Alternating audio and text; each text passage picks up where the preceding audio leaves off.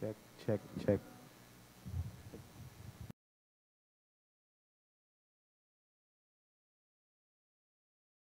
Hello, good morning.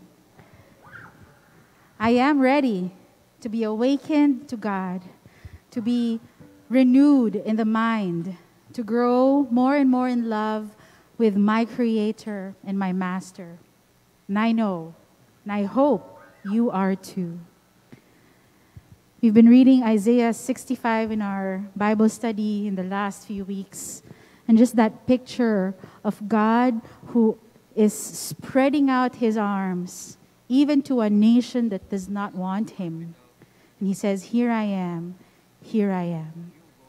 And this morning I hear him inviting us to come and bow before him, our hearts already surrendered, letting him work with us as he please.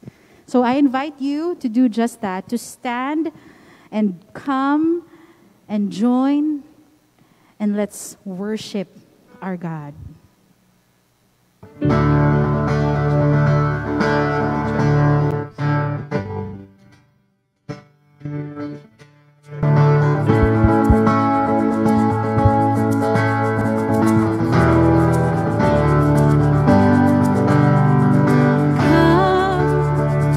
Now is the time to worship.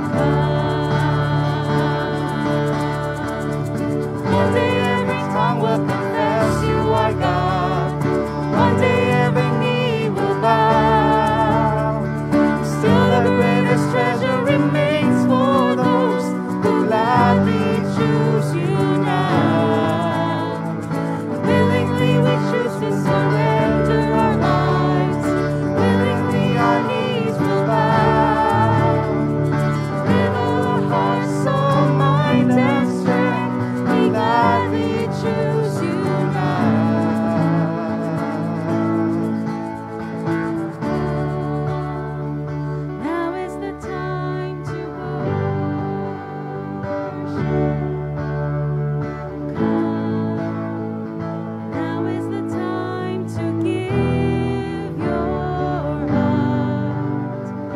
Come, just as you are to worship.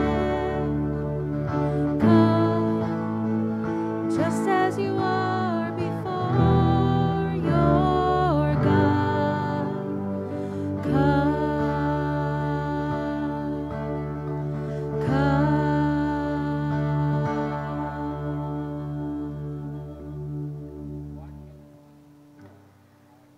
Lord Jesus, you've said that if anyone wants to come after you, he must deny himself, take up his cross daily, and follow you. We acknowledge you today as our King, our Savior, our Master, our all in all.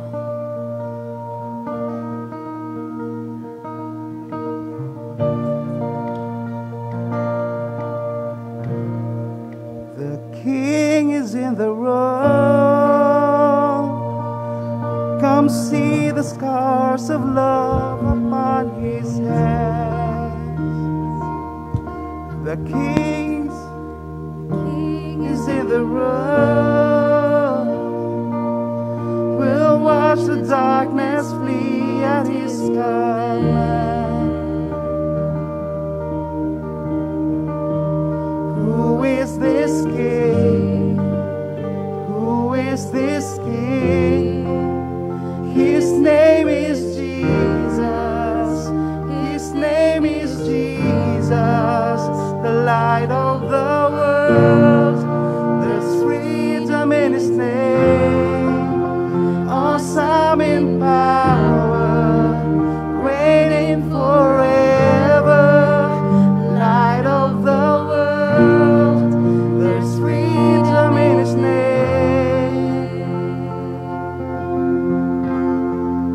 The healer's in the room. Let miracles break out across this place. The Savior's in the room. No soul beyond the boundaries of his grace. There's resurrection power in his name. His name is Jesus. His name is Jesus, light of the world. There's freedom in his name, awesome in power, reigning forever, light of the world. There's freedom in his name, freedom in his name.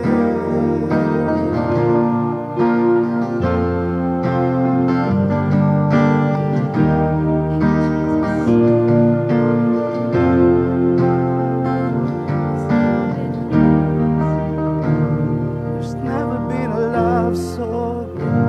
His died so we could live. Then he rose up from that grave. Name another king like this. Now all authority forever belongs to him. He reigns in victory.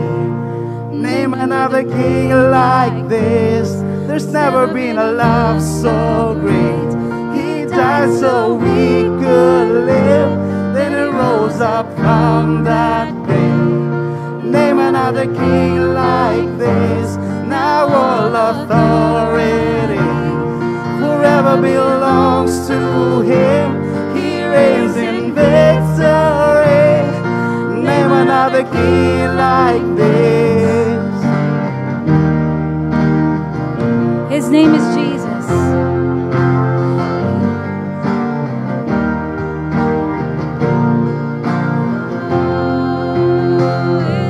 Is Jesus. His name is Jesus, the light of the world. There's freedom in his name, an awesome awesome in power, reigning forever, light of the world. There's freedom in His name. Sing His name. There's freedom is Jesus. His name is Jesus, light of the world. There's freedom in His name, awesome in power, reigning forever, light of the world. There's freedom in His name. There's freedom in His name. There's freedom in His name.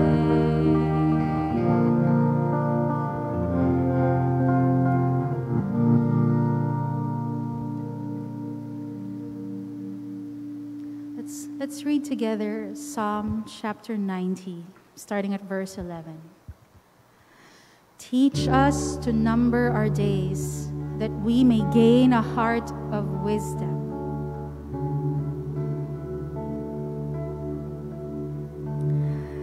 Relent, Lord, how long will it be? Have compassion on your servants.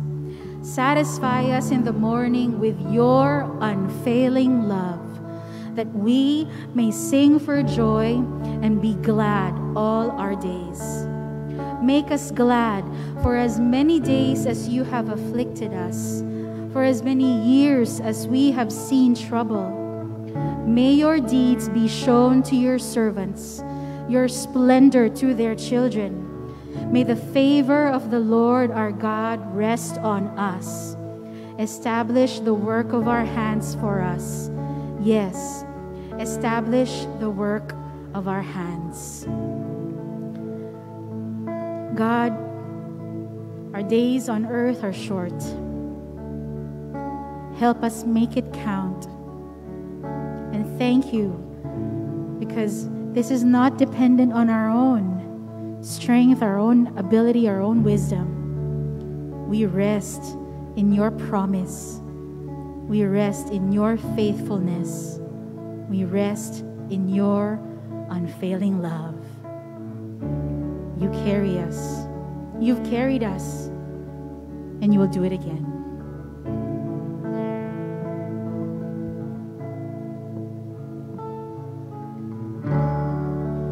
Walking around these walls, I thought by now they'd fall, but you have never failed me yet.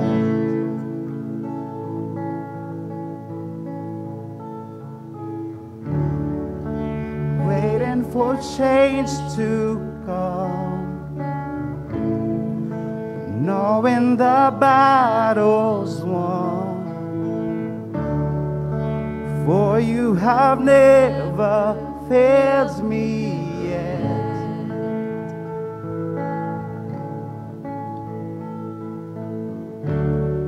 Your promise still stands. Great is your faithfulness, faithfulness. I'm still in your hands. This is my confidence. You've never failed me yet.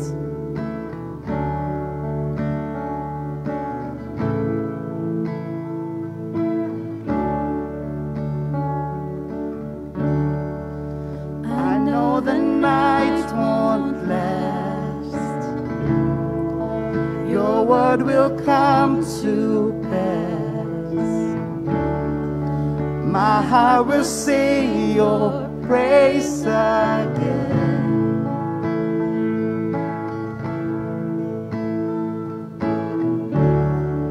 Jesus, you're still enough. Keep me within your love. My heart will sing your praise again.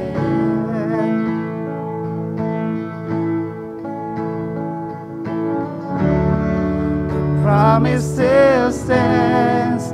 Great is your faithfulness, faithfulness. I'm still in your hands. This is my confidence. You've never failed me yet. Your promise still stands. Great is your faithfulness, faithfulness. I'm still in your hands. This is my confidence. You've never failed me yet.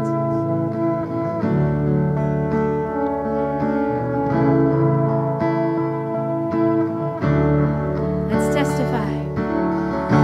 See you move the mountains, and I believe I'll see you do it again. You made a way when there was no way, and I believe I'll see you do it again. I've seen you move the mountains, and I believe I'll see you do it again. You made a way when there was no way, and I believe I'll see you do it again. I've seen you move.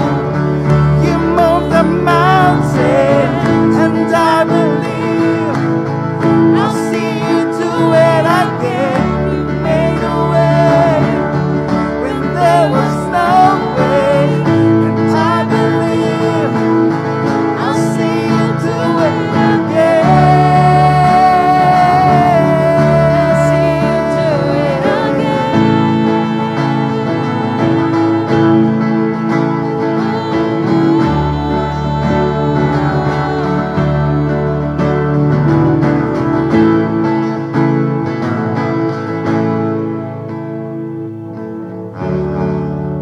Promise still stands.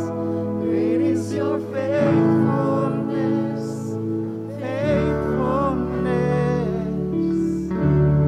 I'm still in your hands. This is my confidence. You never failed me yet. Promise still stands.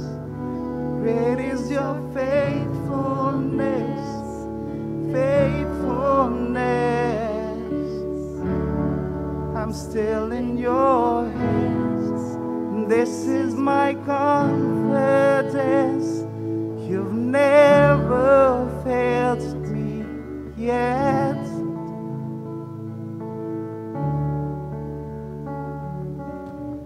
And you will never fail. Thank you, God, for loving us this way. In Jesus' name, amen.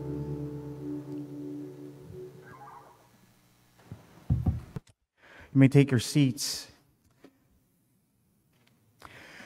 We praise God because we are reminded that as we worship God, our worship is not dependent on what circumstance you are going through right now, what the world is saying to us, but it is rooted and grounded in the very fact of who God is in His Scripture and what He has been faithful in doing.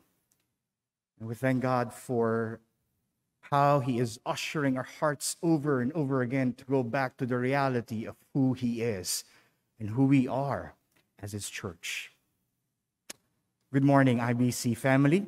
It's a great joy to welcome you again, and to those who are joining us here in the sanctuary, and to those who are joining us online. What a great joy to gather together as saints, redeemed by the blood of Christ, gathered as one. And we look forward to those who are watching and joining us online, that there will come a time that we can also gather with us live here in the sanctuary, Makati. Join me at this very moment as we pause and pray and ask God to continually lead our hearts to Him.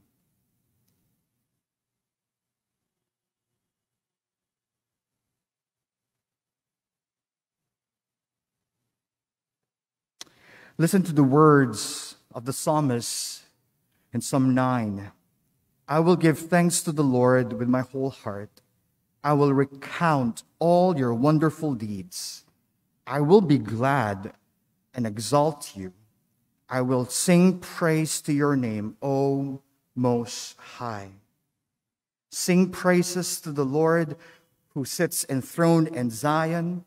Tell among the peoples his deeds. God, you are wonderful. You are altogether lovely, gracious, loving, faithful, sovereign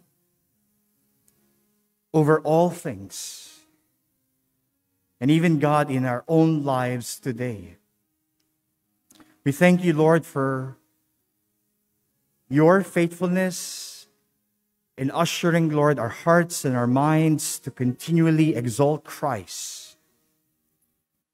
And even, Father, as your people, reminding us of your good promises that is rooted in your steadfast love. Father, forgive us if there were moments, Lord, this week that we've been tempted, that we allowed, Lord, unbelief to settle in our hearts. And we ask for your forgiveness and your renewal to be upon us today.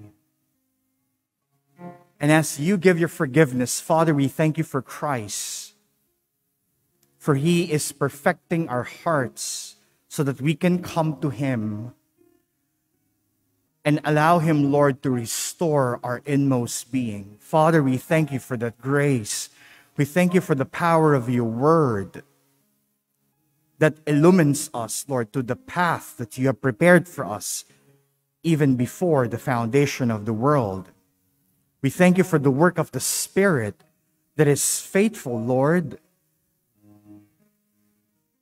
to redirect our affections to you. Thank you, Father. And Lord, even at this time, we recount all the wonderful deeds that you have done in our lives. Not just, Lord, in the area of providing for our needs, physical and a daily, but God, simply remembering on how you saved us from darkness to light, from being slaves of sin and now slaves of righteousness, from being an enemy of God before and now a child of God. Father, we thank you for that grace that we are experiencing today. And as recipients of grace, Father, we thank you that we can now share it to others, that we can sing your deeds to us. Thank you, Lord. And thank you, Father, for allowing us, Lord, to be your church in these crucial times. Thank you for allowing us, Lord, to preach the word in season and out of season. Allowing us, Lord, to gather as your people. Allowing us, Lord, to make disciples, Lord. Allowing us, Father, to also encourage others in the faith. Allowing us, Lord, to mobilize other churches for your name's sake. All these things, Lord, it's your work. And thank you, Father, for giving us the opportunity to partner with you. What a humbling privilege. Thank you, Lord. Thank you. And we even ask right now, Lord, that as we prepare ourselves to listen to your word, we ask your Spirit to be our teacher and our guide, and that you will provide illumination, wisdom, knowledge, and understanding that will make us more Christ-like and will prepare us more to be your church in this dark, lost world. Thank you, Father. Thank you for today. And thank you, Father, for how you're going to minister to our hearts. Thank you, Father, for how you're going to train our hearts and our minds to love you, to delight in you. Make our hearts, Lord, expectant of what is ahead, because our future is brighter in Christ, and we have confident hope that He is going to accomplish what He has started in us. Thank you, Father. Thank you for our time together. And thank you for how your name will be known and will be glorified in our midst. In Christ we pray. Amen and amen.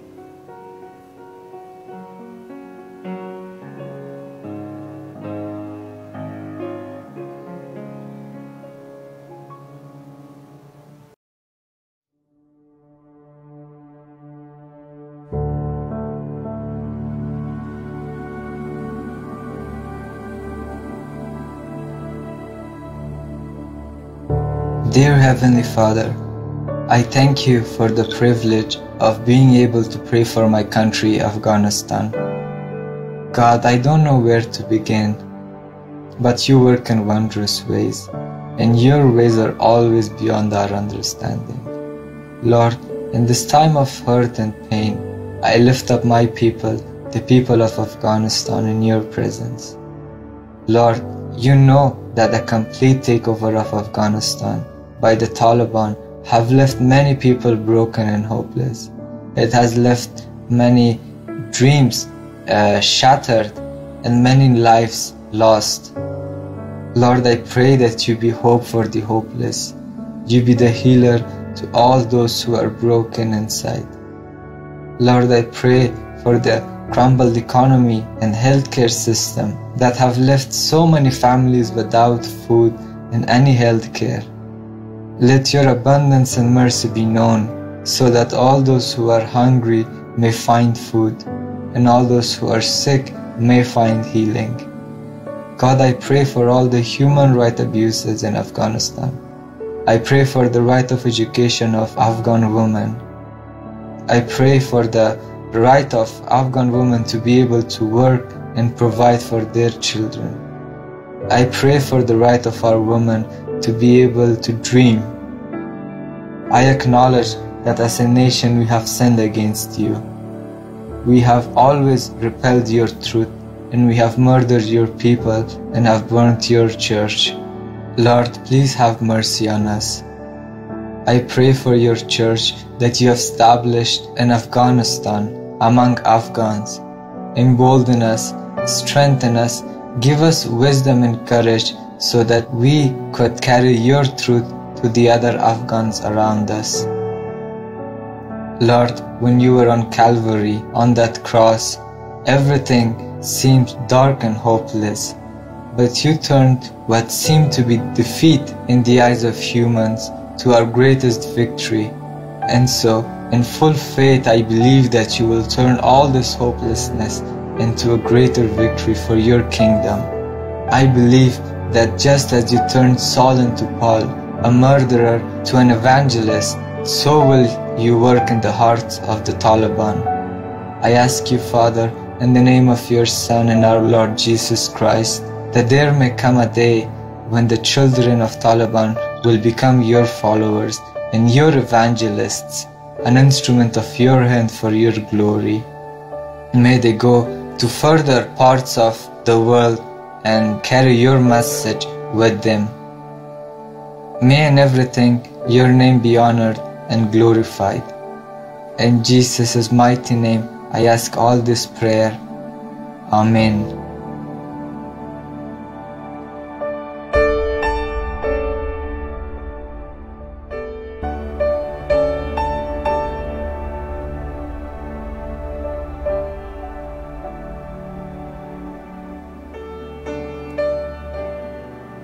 Let's come to God in prayer. Our God who's loving, who's eternal, and who's all-powerful, we come to you this morning and we lift up to you the country of Afghanistan. O Lord our God, we know and we believe that you are fully at work in this country. It is always heartbreaking, O God, to see what is happening in this country. But we also know, God, that you are the one who's able to save them. So, Lord, I pray right now, we plead as a church. I pray, God, that you will open their hearts, their ears, that they may come to know you as their Lord and Savior. I pray, God, that you will soften their heart, especially those people who are doing evil. I pray, God, that you will convict them of their sin and that you will just provide them awakening, O Lord, that what they're doing is against the God who created them. Lord, I remember your word in Genesis when you've created everything and you said it is all good. And I know, God, that you are the one who can still redeem these people. And I know, God, that you are on the move of redeeming them right now. So I pray, God, with confidence. I pray that you will bring forth salvation to this country. Oh God, who've divided the deep sea, it is only you. And so, God, nothing is impossible to you. Even how hard the heart of the people, oh God, you can always bring them into the light, into you, oh God. So, Lord, I pray right now for the men and women who are suffering in Afghanistan. I pray that you give them temporary comfort. I pray that you give them peace.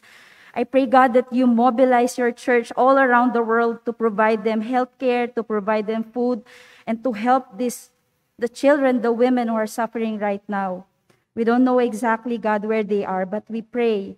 And I know that you are fully at work. I pray, Lord, that you will also protect them against the work of the enemy. Those men, God, who do such things, bad things, Lord, I pray that you will speak to them. I pray that you will convict them even in all means, God, in their dreams or whatever. Lord, show yourself to them, that they may be able to know that you are the God who loves them and who cares for them so much. And so, God, I pray as a church that we will continue, God, to abide in your word, abide in you in prayer, and in your church, that we may continue to be part of this, part of redeeming people back to you, O God. Lord, help the country of Afghanistan.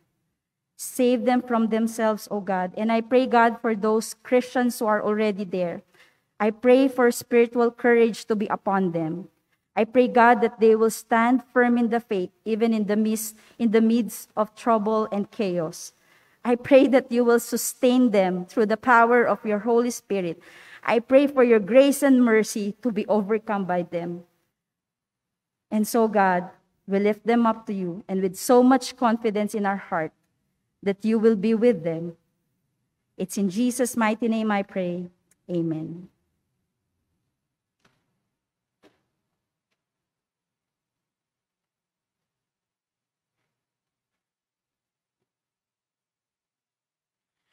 We continue to worship with our finances. And I'm glad to say that this is our update for today, how God has continued to provide all our needs. And thank God for, I know that our stewardship team had a meeting yesterday, and looking forward to hearing from them later today.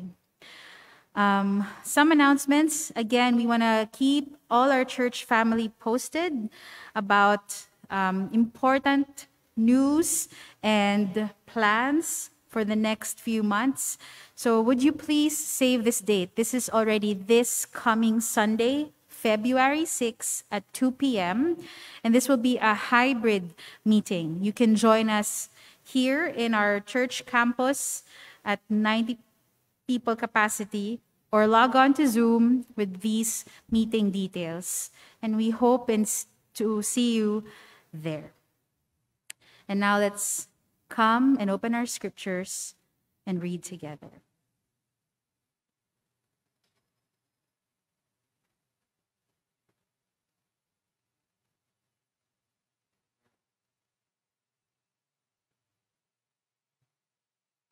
Let us all please stand for the reading of the scripture.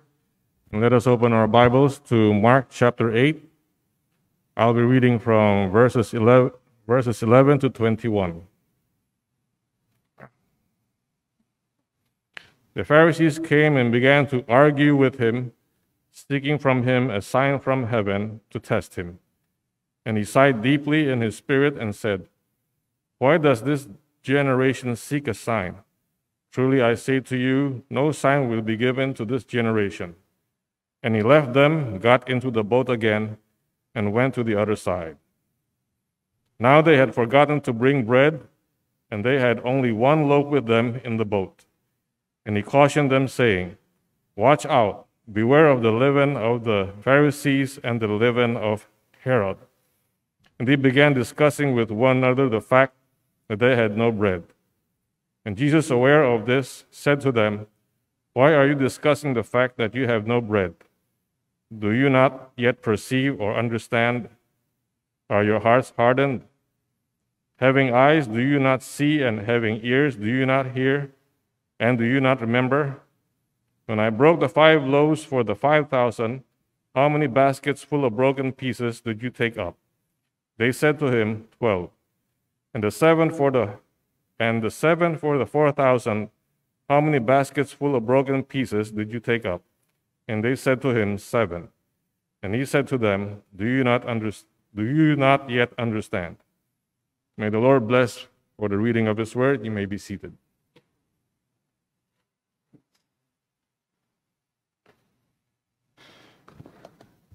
Thank you, Jerry. Let's go to the Lord in prayer. Father, this is your word, and we submit ourselves to it, asking you to speak to us very clearly today so that we will have eyes to see, so that we will have ears to hear, so that our hearts will be soft and obedient. We pray this in Christ's name. Amen. Well, we come to this passage of Scripture, and once more, we see Jesus in a confrontation with the Pharisees. How often does that happen? It seems like at every turn of the path, Jesus is confronted by these Pharisees, and it happens again. Jesus and the Pharisees. That sets the context for what the Holy Spirit wants us to learn and what Mark has written for us to learn, this story of Jesus and the Pharisees and the disciples. So in this conflict with the Pharisees, they argued with Jesus. They intended to examine him, to dispute him. And that always seems to be their strategy. They always are wanting to question Jesus' credibility. They demanded a sign from Jesus, a sign from heaven. Now, there's a lot wrong with their demand. First of all, what more did they need to see? What more did they need to observe to prove that Jesus was from God? They already saw Jesus drive out demons, heal the sick, raise the dead, and twice feed thousands of people with a little bento, bread and fish. And there were leftovers, massive amount of leftovers at each feeding. Either they were very ignorant, very stubborn, or extremely impossible to please. Probably all three. The other problem was the type of sign that they demanded, a sign from heaven. A little bit of research this week opened my eyes to something I'd never seen before. In that culture, in that day, in the Hebrew life, a sign from heaven referred to some big apocalyptic, dynamic, dramatic event in which God would pour his wrath out on the enemy of Israel and set them free. It's the kind of signs that we see in the book of Exodus.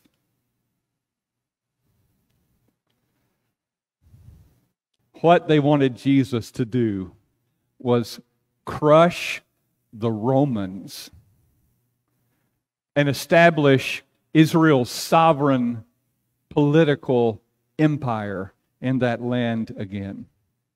Of course, I have an idea that in the back of their minds was also their own power, their own political agenda. They wanted their own power and place to expand and to grow stronger. I'm sure that was part of their consideration.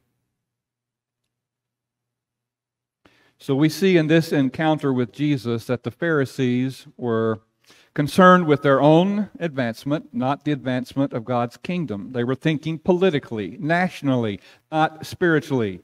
They lost the entire reason why God sent the Messiah, why Jesus came.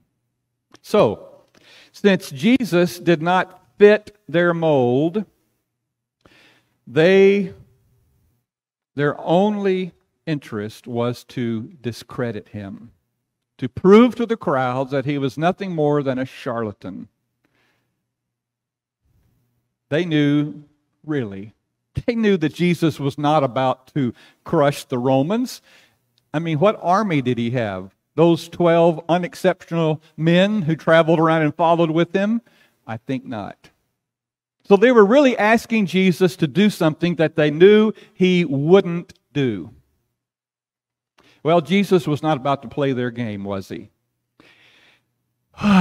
He sighed deeply. In other words, he was tired. He was exhausted, maybe even bored with their continued attempts to try to test him, to tempt him.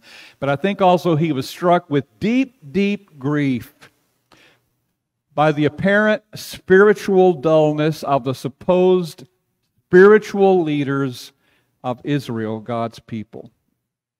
He even voiced his dismay of their spiritual blindness. Why does this generation keep seeking a sign? Maybe Jesus had in his mind his recent journey through Gentile territory. If you remember, there were no signs needed there. Jesus did wonders. He performed miracles, but no Gentile asked him for a sign. They simply brought their sick, they're demon-possessed, they're lame, they're blind to him.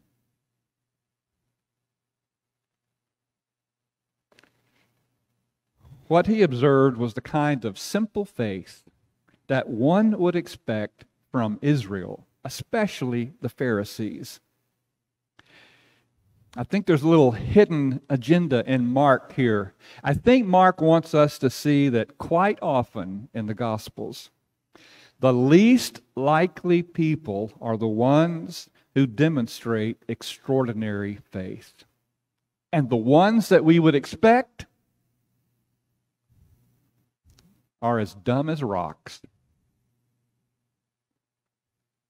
No sign will be given.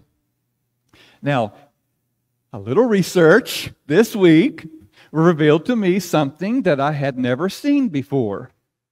What Mark has done here, he has quoted Jesus pronouncing an oath. We don't easily see it, but Mark's readers would have seen it.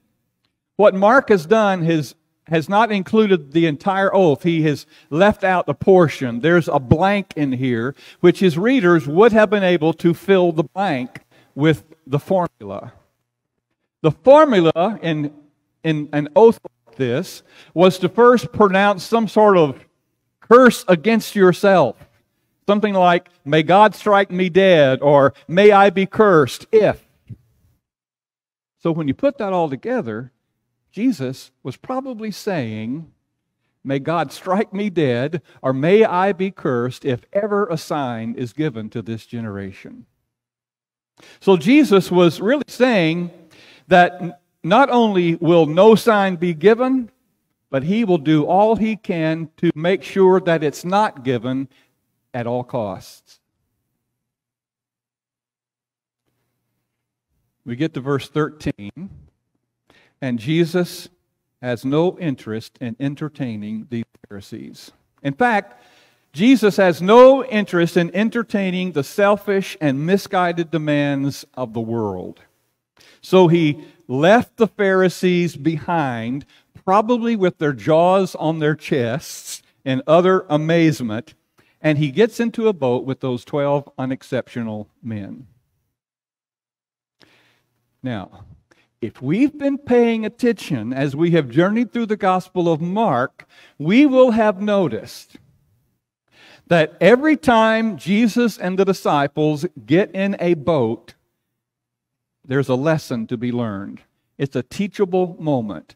The disciples are going to learn something new about themselves, and Jesus is going to reveal something new to them about himself. This is actually the third boat scene in the Gospel of Mark. Scene number 1 is in chapter 4, verses 35 to 41. If you remember that scene, Jesus calms the sea and rebukes the wind, and then he rebukes the disciples for their lack of faith. From the terror of the storm to the wonder of Jesus' power, the disciples are filled with wonder and curiosity, and they ask themselves the question, who is this guy who can stop a storm? Scene number 2 happens in chapter 6, verses 45 to 52. Once again, the disciples are overcome by fear and terror. Jesus sees them straining at the oars while he's praying on the mountain and they're crossing the sea. He comes down to them and walks toward them on the water, and they're scared to death, think they're being approached by a ghost. Jesus says, "Hold on there, guys, it's me." The calm comes, and Mark explains that the reason they were afraid was that they had not understood about the loaves. Their hearts were hardened. This came just after the feeding of the 5,000. And here we are in scene number 3, just after the feeding of the 4,000.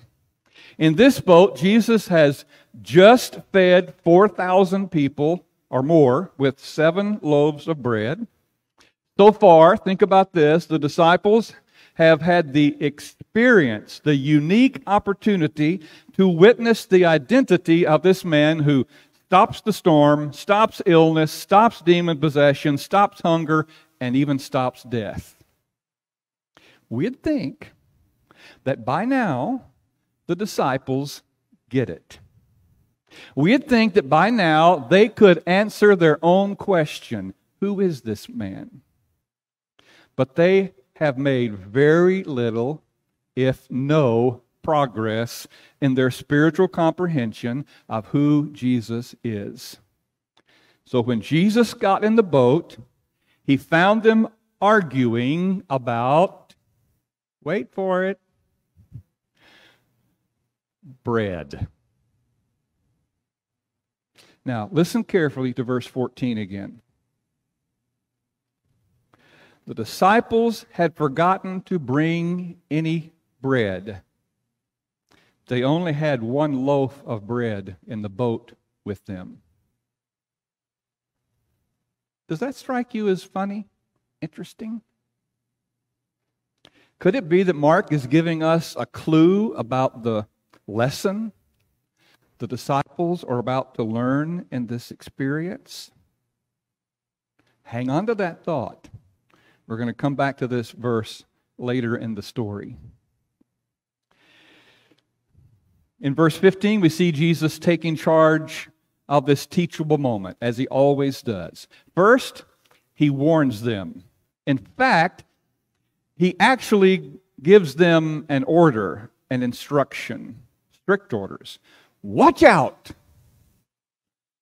Now, we've said that before, right? All of us have said that. That's what you say when your child is about to chase the ball in the street.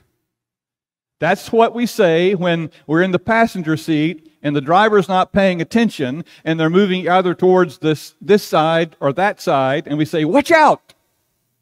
I've heard that before. That's what we say when someone's about to step in a hole. Watch out! That's what we say when we see someone is moving toward risk. Watch out. And that's what is happening here. The disciples need to wake up because they are at risk. What risk? Beware, Jesus says. Beware the leaven of the Pharisees and the leaven of Herod. Now, I know in some translations there is the word yeast, but it's not really the word yeast. A better translation is leaven. There were two different things. We'll talk about that a little bit later. Beware. What in the world does this mean? The disciples should have known. But they are so focused on bread, not having any for their boat ride, that they had no idea what Jesus was talking about. In verse 16, we see they're still discussing that they did not have bread. The word discussion there means to reason together. They're trying to figure out what went wrong, what happened. Why didn't so-and-so grab some bread from one of those 7 baskets and bring it with us on the boat? They're confused, they're frustrated, they're blaming each other, they're arguing, they're discussing that they didn't have any bread, and Jesus was trying to get their attention, to teach them a spiritual lesson, to stop them from walking into risk.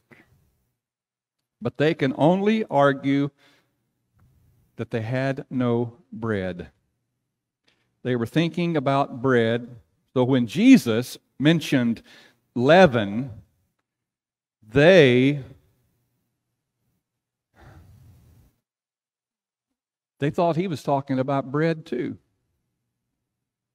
But he wasn't. He wanted them to see what the Pharisees and Herod refused to see. So Jesus began asking them questions to try to turn their attention from bread to bread. Real bread, a different kind of bread, not the bread they and we might be thinking of. The first question Jesus asked was why they were arguing about bread. Can't you see these disciples scratching their heads, confused, wondering in their minds, but not saying it out loud? Is he ignorant about our situation? Hasn't he been listening? Doesn't he know that we forgot to bring bread, and he's asking us why we're discussing that we don't have bread? Is he unaware? Why would he tell us not to get bread from the Pharisees or Herod? They're so confused. So Jesus pushes the point a little bit deeper and adds some more personal questions. Don't you understand? Aren't you aware? You have eyes to see.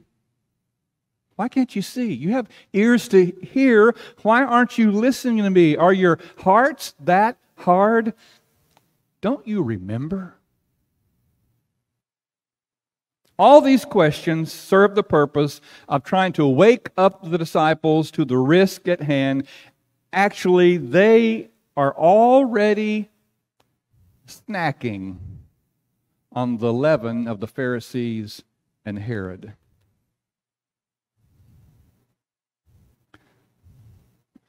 So what did Jesus mean by leaven?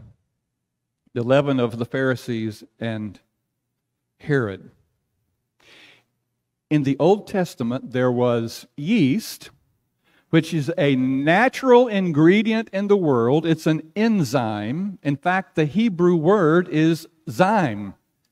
It's an enzyme that gives bread, when added, it rises, it doubles, and it gives bread that light texture, that pleasing aroma, and that savory taste.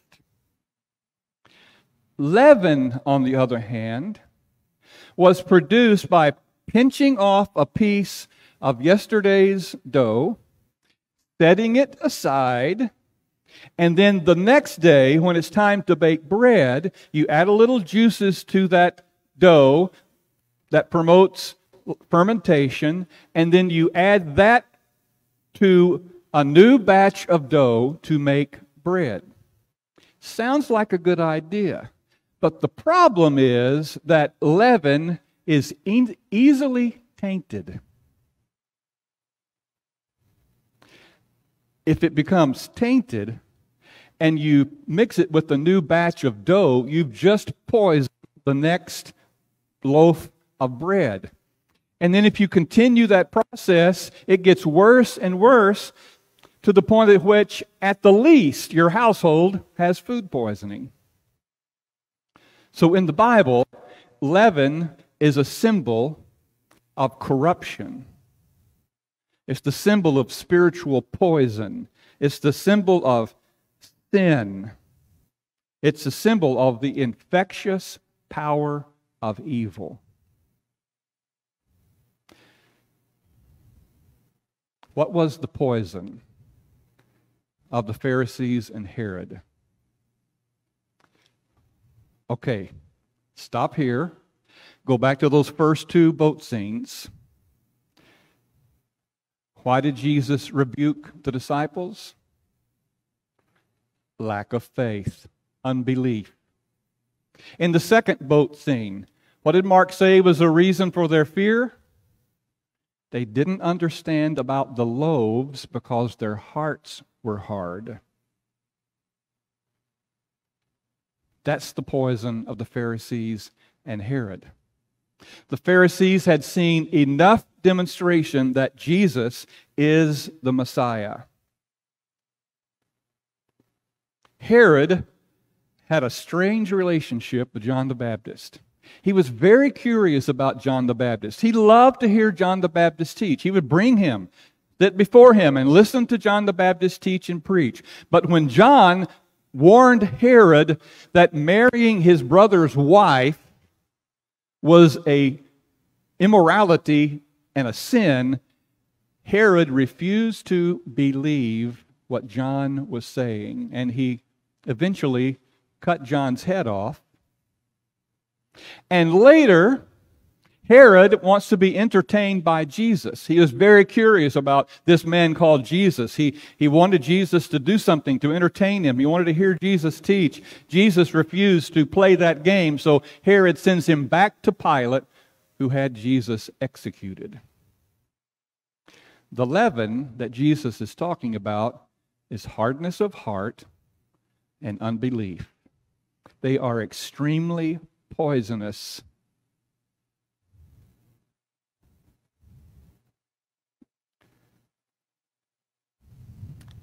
Remember. Remember what? Watch out. Beware. Remember. Don't you remember? Remember what? Jesus asked his disciples, why all the squabbling about the loaves, and then gives a quick recap of recent events that should have jogged their memories, and it should jog our memories. He prods them to recall how much was left over when he fed the 5,000 and the 4,000. And I can imagine this scene in the boat.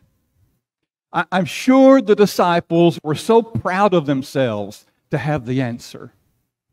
How many baskets were left over when I broke the bread and fed the 5,000? 12! How many baskets were left over when I fed the 4,000? 7! They saw the numbers, but they didn't see the point.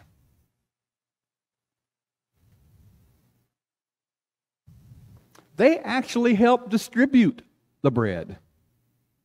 They helped gather the leftovers. 12 baskets, 7 baskets. Though they had a ringside seat at both events, it has apparently slipped their minds, and they come off as, well, one scholar says dunderheads. I'm not sure what that word dunderhead means. Maybe it's a mild word for, well, I won't say that word. They're just really dense. They're heads are hard, their hearts are hard. They can't hear or see the spiritual truth that is happening all around them. All they're worried about is that they don't have enough bread for 13 people. And even when Jesus refreshes their memory, they still don't comprehend because their hearts are hardened by two things: self-focus about worldly concerns like bread, and unbelief. They're mired up in their own little world with its little concerns, and they cannot see God's reign breaking through right there in front of them. Just like the Pharisees and Herod and so many others. Actually, just like you and me. But Jesus does not give up. Look at verse 21.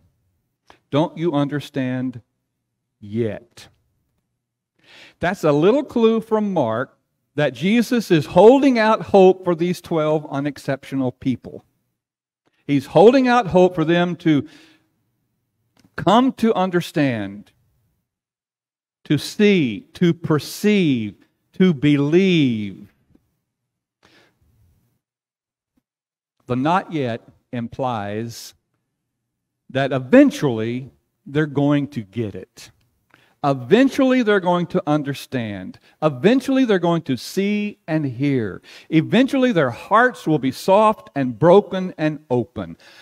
Unlike the Pharisees and Herod, their problem was that the problem was not that they refused to understand, but they just could not, but they will. When Jesus dies on the cross and rises again on the third day, it's going to be a magnificent aha moment. They're going to finally understand.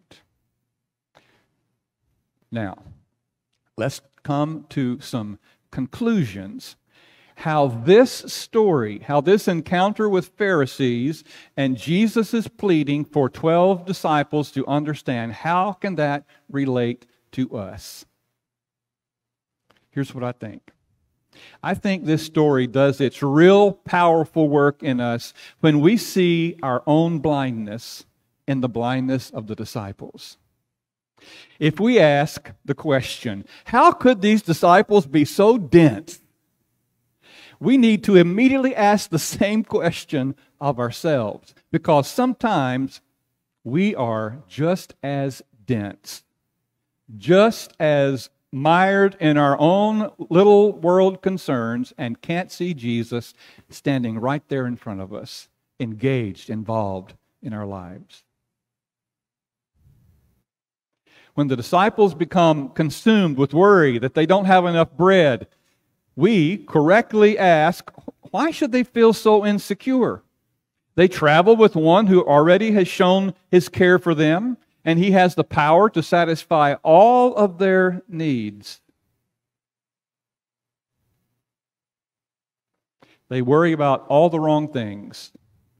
We should immediately see that our petty worries in our lives today often look just as silly and unnecessary and ridiculous.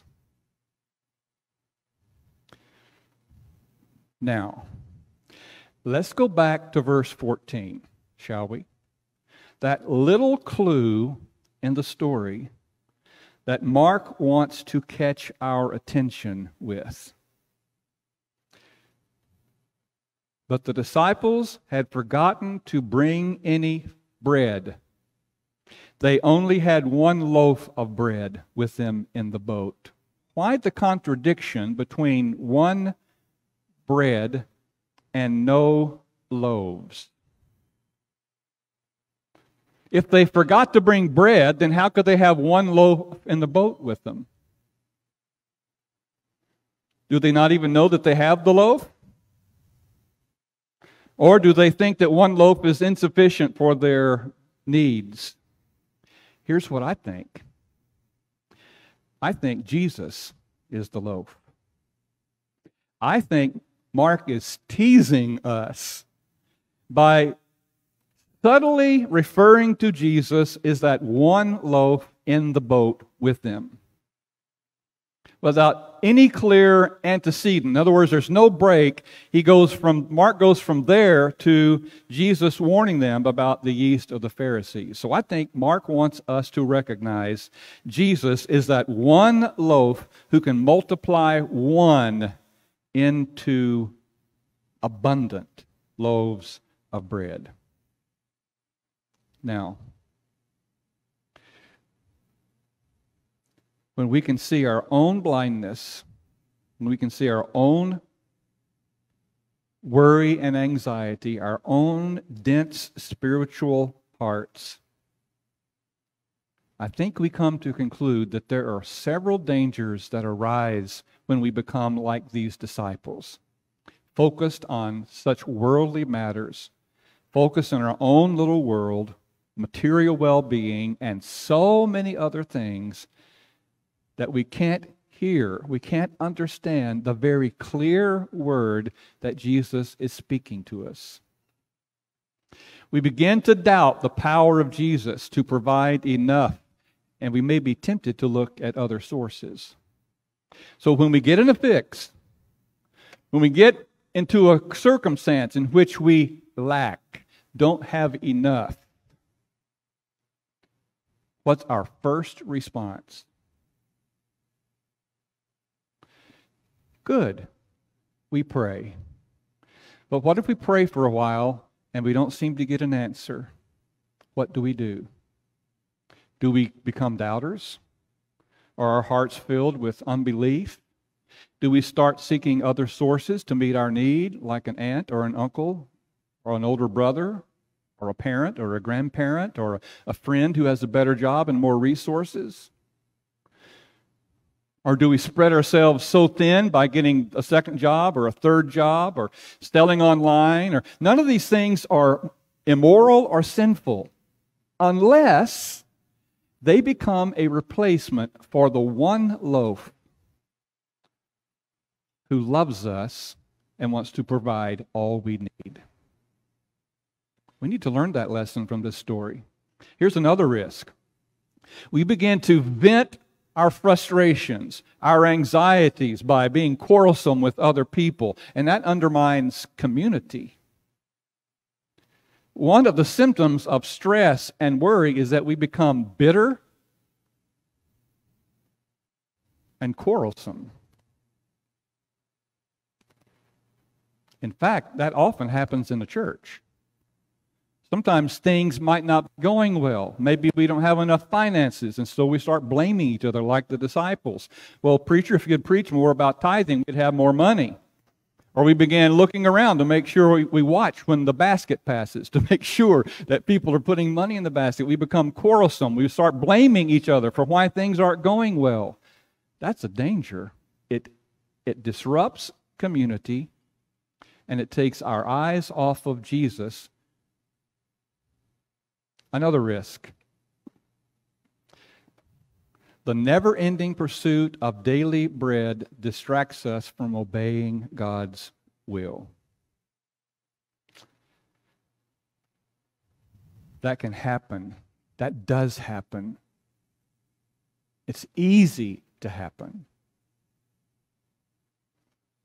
If the disciples would have only lifted their eyes from searching for loaves of bread, they would see that in the boat with them is the one loaf, Jesus, who is not only the bread of life, but provides bread for life. So I'm wondering, do we have ears to hear? Do we have eyes to see? Do we have hearts that are soft and pliable? Whatever your circumstance now, whatever your need, whatever your challenge, whatever your frustration, whatever is happening in your life, we need to understand that right here in the boat with us is the one loaf, Jesus, who loves us, who has provided for us in the past, who has power to create abundance out of nothing, who has promised to give us bread for life. Father, we thank you for your word.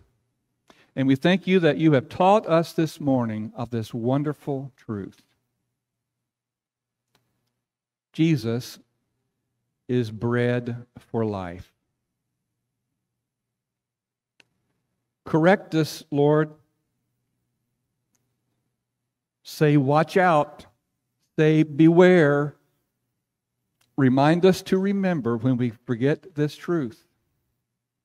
When we become so focused on little things. If we become focused on self-preservation, expanding our own empire, seeking our own power, remind us of this story, of this lesson in the boat.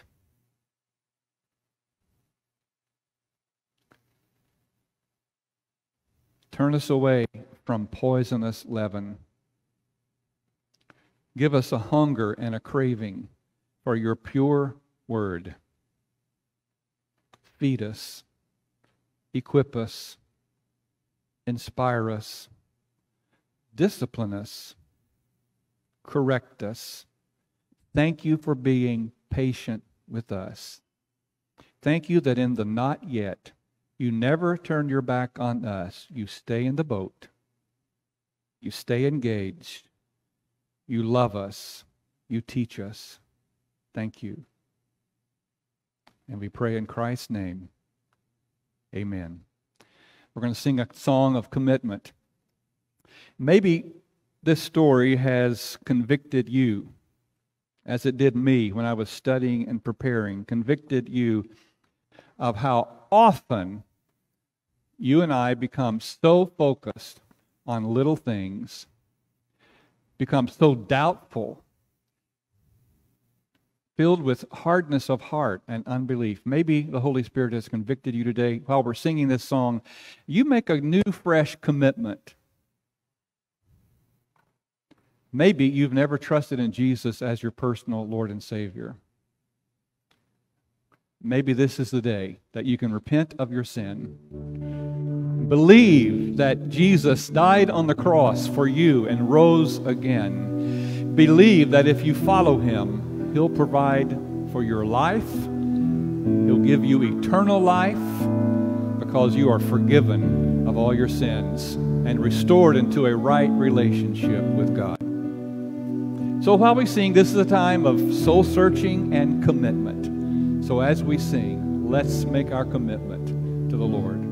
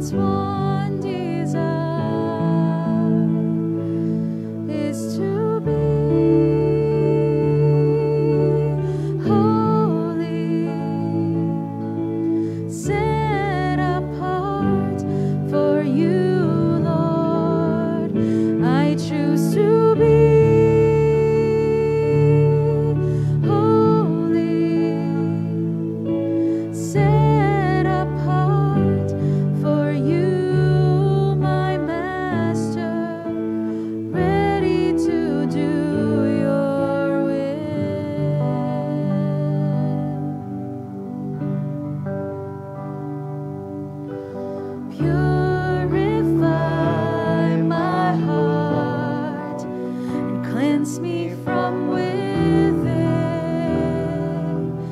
and make me holy. Purify my heart, cleanse me from my sin. Deep within, refiner's fire. My heart's one desire is to be holy, set apart for you, Lord. I choose to be holy,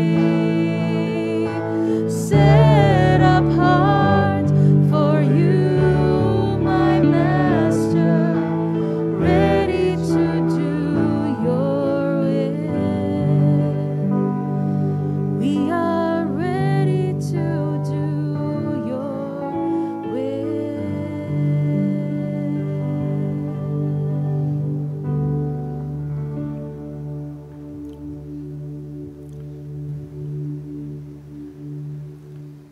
Not to us, O Lord, not to us, but to your name goes all the glory for your unfailing love and faithfulness. God bless you. Have a great afternoon. See you next Sunday.